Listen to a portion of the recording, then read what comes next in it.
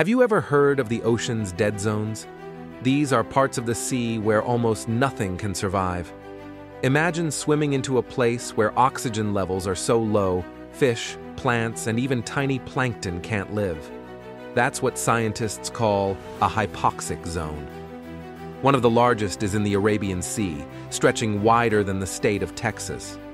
Another massive one forms every summer in the Gulf of Mexico, caused by pollution and fertilizer washing down rivers.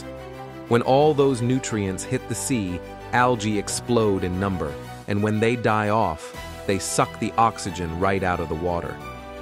There are now more than 400 of these dead zones worldwide, and they're still growing. Some scientists warn they could double in the future if climate change and pollution continue unchecked. Yet even in these lifeless waters, a few bizarre creatures manage to adapt.